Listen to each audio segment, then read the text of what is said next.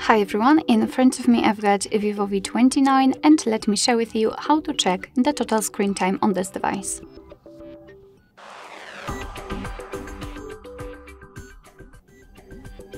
So let's start with opening the settings, and here we have to scroll down to the very bottom to find digital well-being and parental controls. Let's enter.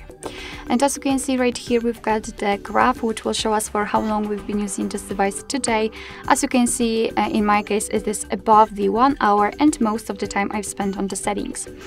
We've got also the unlocks and the notifications count, and basically you can check some further details using two different ways. The first one is that you have to tap inside the graph and it will be transferred to the dashboard, which will show you the particular time of the whole screen in particular days, so we can compare it.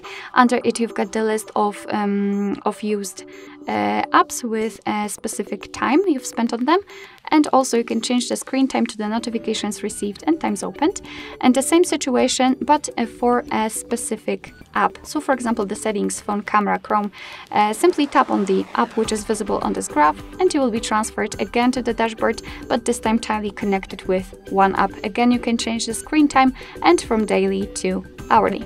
You've got also some ways to disconnect, and I highly recommend to actually use those options whenever you will feel that you spend too much time on the screen, which is pretty common nowadays.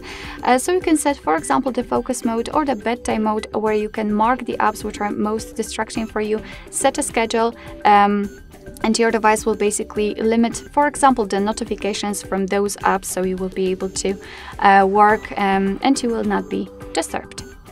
Alright, so that will be all. Thank you so much for watching. I hope that this video was helpful, and if it was, please hit the subscribe button and leave the thumbs up.